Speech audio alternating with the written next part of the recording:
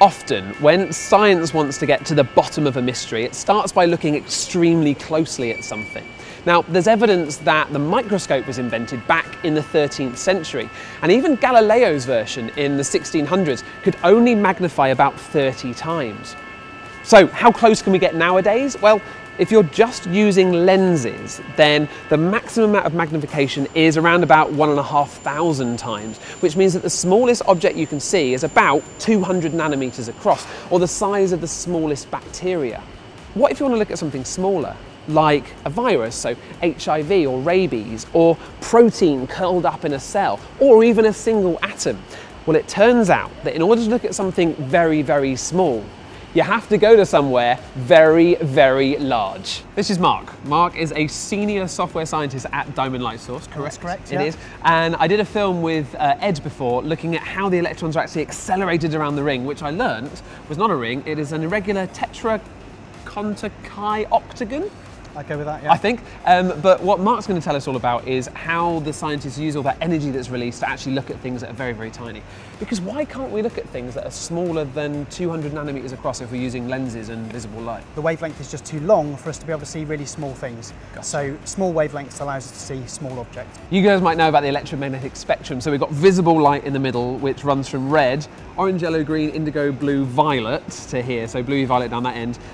This is longer wavelengths, shorter wavelength. If you go even longer, you get to infrared and up.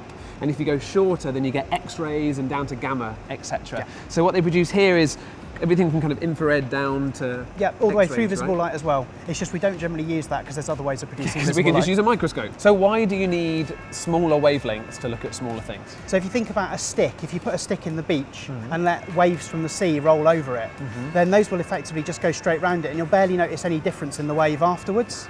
Whereas if you take the same stick and put it in a duck pond and then drop a stone in, you get lots of nice little small ripples, small wavelength, and you'll see the stick, it will start making additional patterns. So I've got a bit of an experiment that I can show you if you'd like to participate. I was a little bit worried about all the stuff that I'm seeing here. Yeah, we've got a few components. So I'd just like to put on this protective suit. Put on this protective suit, he says. Do you know what, maybe two would be good. What? Oh no, I've made a hole. You definitely need to do two then. Somebody should really see to that squeak. Right, I'm protected. Two suits, excellent. Eye protection. Perfect. So if you'd just like to take a lie down on my experimental board, and what we're going to try and do is we're going to try and take a picture of you using as few photons as we can. Yeah, just drizzle right across me like I'm, you know, a pudding or something. So what Mark's trying to do is take an image of me on the board, and we're starting with a low amount of light. Thick paint equals low light. Yeah, that works. So shall I peel off and see what we got? Yeah, absolutely. Oh, it's a Picasso. I mean, we could probably put that in the Tate Modern and sell it for quite a lot of money. So not much light, i.e. not much paint, not much detail. Yeah, absolutely. Got it. So I think we can do better than this. Although that was a beautiful picture, if we use more paint / light, we can get an even better picture. It's quite nice to have a lie down. Can I stand up yet, Mark? Here we go. Beautiful. Oh, that's better. Okay, good. So I'm getting the idea. Yeah. Getting the idea. More light, more paint. You've showed it perfect. Perfect. So all we need now is more paint. Okay. Doing this for science.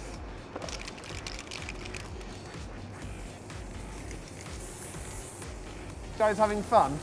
Yeah. Yeah. Underneath me right now are electrons flying along at close to the speed of light. Is this similar to what goes on here? Yeah, this is remarkably similar. So you're playing the part of a sample, and what the people spraying you with paint are doing is playing the part of all of the photons that are going to be hitting that sample or moving past that sample and leaving us an imprint of what it looks like. What do you call this process? Covering someone in paint. This is kind of like absorption tomography or absorption imaging. So you're absorbing the paint rather than letting it hit the detector, which is this board beneath you. If we were to then slowly rotate you, collect thousands of images onto boards like this, then we could make up a 3D model of what you actually look like. Gotcha. Where's Mark? I'm over here. Okay. Would you like a hand up? I think we've got a good image of you now. I'm free. There we go. Look at that. Just like to say to YouTube, my bum is not that big. So Mark, I'm looking at the suit. Yep. And obviously there's paint. We kind of wrecked the suit, right? Yep. Do you wreck a sample doing this? But when we're looking at really, really tiny things, what we do is we freeze them down to stop all of the atoms wobbling around. If we'd frozen me, my bum wouldn't look this so big. Absolutely. So this is one image of a tomography. As we said earlier, if we rotated you around, we could build up a 3D image. So this is a piece of coral. Now it's a 3D printout of a piece of coral. So it was originally embedded in a piece of rock, that when they started to try and remove the fossil, they started breaking it. So what we did was we took the whole piece of rock, did a tomography of the entire thing at one of the stations at Diamond. We were able to see through, and then using a computer, we could extract the coral, 3D print it. This is about 5 times its normal size.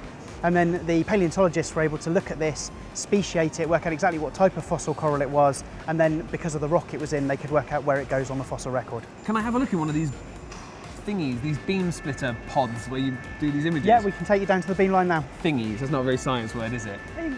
The beam line. The beam line. So this is it. This is the end of a beam line. So what happens is when the X-rays are produced, when they're released, they come off the side of the ring and they're focused, and they come out there? Yep, that's it. It's off, it's off. It is off, it's you're off. fine, you're fine. The beam comes out right at this point here, and that's where it hits our sample. So essentially, if the beam is our spray cans, you're the sample, you would be positioned right at the end there. Yep. And one of the nice things that we've got here is the robot. That is a cool robot. The robot is essentially doing my job, which was to position you in place so that we could collect the data on you. Yep.